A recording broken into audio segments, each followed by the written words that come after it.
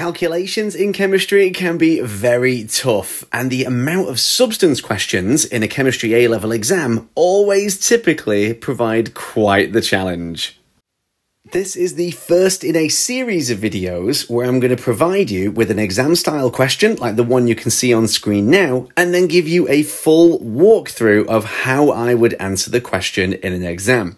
My recommendation is that you have a go at the question that you can see on screen now, so screenshot it or find the link to the question in the video description, and then come back again to this video for the full walkthrough.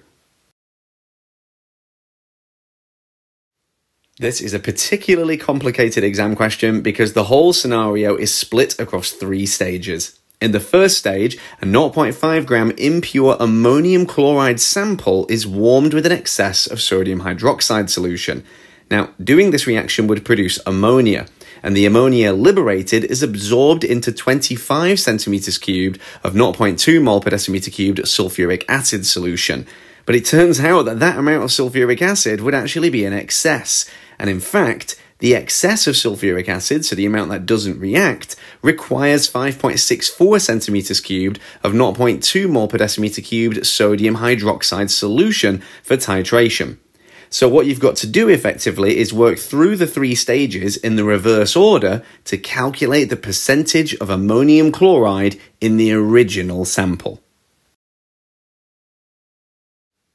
The reaction equations in the 3 stages aren't given either, and you have to know a lot of these from study of A-level chemistry. For example, the first equation is actually taught in the qualitative analysis section of the OCR A specification and can be shown as this ionic equation. So rather than using ammonium chloride, I'm just using ammonium here.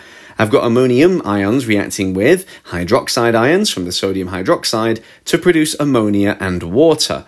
In the second stage, I've got ammonia reacting with sulfuric acid to make ammonium sulfate. Careful with the balancing on this one and with the formula of the product. And then in the third equation, I've got sodium hydroxide reacting with sulfuric acid to make sodium sulfate and water. Knowledge of these equations is how you're really going to access the deeper level of the question. And without knowing all of the stoichiometry involved here, you won't be able to make much progress with the calculation.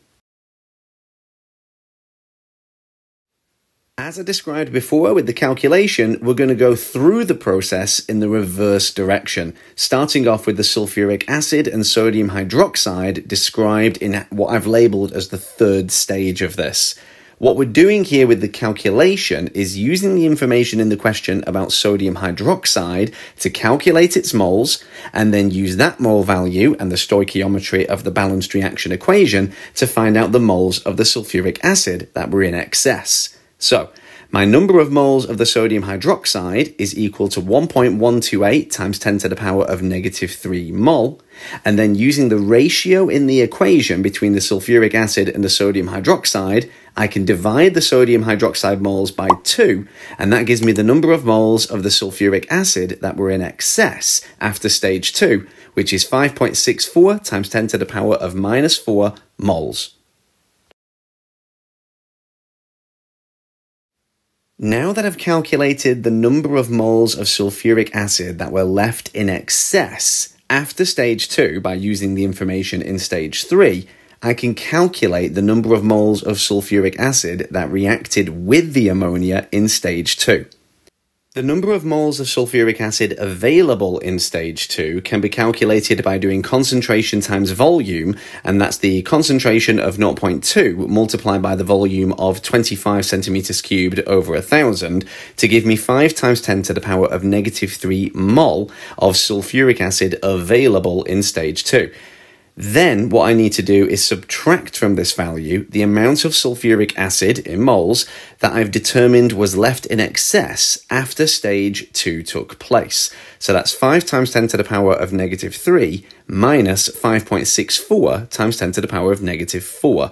And that means that the amount of sulfuric acid in moles that did react in stage 2 with the ammonia is 4.436 times 10 to the power of negative 3 mol.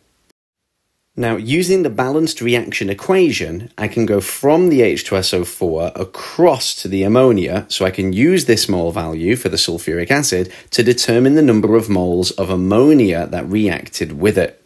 Since the ratio is 2 to 1, so that's the 2NH3 to the 1 H2SO4, what I'm going to do now is double my H2SO4 mole value, and that's going to tell me the number of moles of ammonia that I was using in stage 2.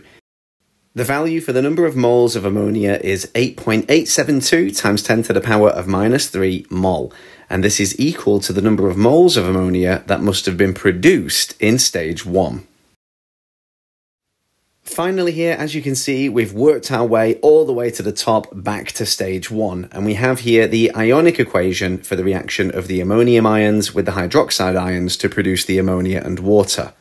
The ratio here between the ammonium ions and the ammonia is 1 to 1, so what I can therefore state is the number of moles of ammonia that I know were reacting in stage 2 must be equal to the number of moles of ammonium ions that were used here in stage 1. So that value is 8.872 times 10 to the power of negative 3. And since every ammonium chloride provides me with an ammonium ion, I can also say that this is equal to the number of moles of NH4Cl. We are very nearly there, so what we need to do now is convert this mole value for the ammonium chloride into a mass value, and we do that by doing moles times molar mass. The molar mass of the ammonium chloride is 53.5 grams per mole, as identified earlier in the question, and what I need to do is moles times that value to get the mass in grams of the ammonium chloride in the impure sample. As you can see, that mass value of ammonium chloride is 0.4747 grams. So for the final stage of this, I need to take this mass value and divide it by the mass value of the impure sample and then multiply by 100 to calculate the percentage by mass of ammonium chloride in the impure sample. That value comes out as 94.9%. And we're done. Thanks very much for watching, everybody. If you'd like to see more of this style of video, then please make sure you give this one a like before you go, so I know to keep making them. If you'd also like to watch me go through other exam style questions, or perhaps to see the next video in this series, there are lots of links on screen now and in the video description to all of my content. Until next time, happy revising.